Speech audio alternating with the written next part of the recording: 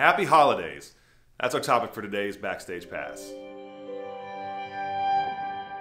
Well, hey friends, I hope you had a wonderful weekend this weekend. Happy holidays. Stocks, though, are maybe not so happy today. Stocks are down, mortgage bonds are down as well. As we move into the afternoon extended trading hours and overnight sessions, we're bringing you a little bit of a later update here today. It's just been a busy day.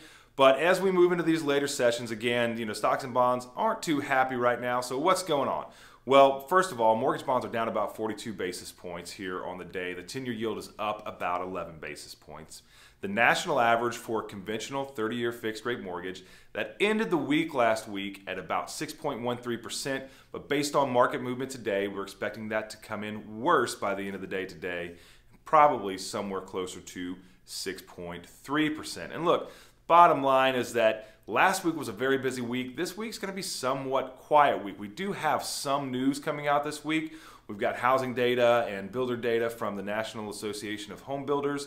We also get PCE data, but the PCE data has already really been priced into the market via the CPI data that we got last week. So we don't expect it to move the market that much. So really what we have going on is a lot of range finding, sideways trading, and really we just have kind of what we call holiday trading. So many of the investors that are trading in the bond market, some of them are making year-end moves, some of them are making before the year start moves, so pre-positioning for next year, and many more of them are just done for the holidays. They're just out for the rest of the year. So we expect to see the same kind of sideways trading continue. Today we were down, and it was really more about nothing than about anything. Down today, tomorrow we could be up by the same amount.